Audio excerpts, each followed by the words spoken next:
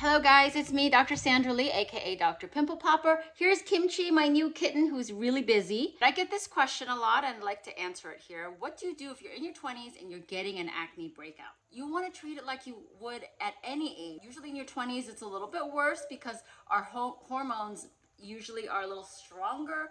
They're working a little bit more overtime, so you tend to get bigger breakouts, more oil production, and more issues like that. You want to use something that's going to help to treat blackheads and whiteheads, like retinol, like salicylic acid. You want to use something that is anti-inflammatory or antibacterial that can treat the active acne pimples, like benzoyl peroxide, like sulfur. And then you want to really try to keep your skin nice and clean and free of debris with salicylic acid cleansers and things like that. But just don't be too harsh on it. Don't be too heavy. Don't be too aggressive because you don't want to rip your skin up.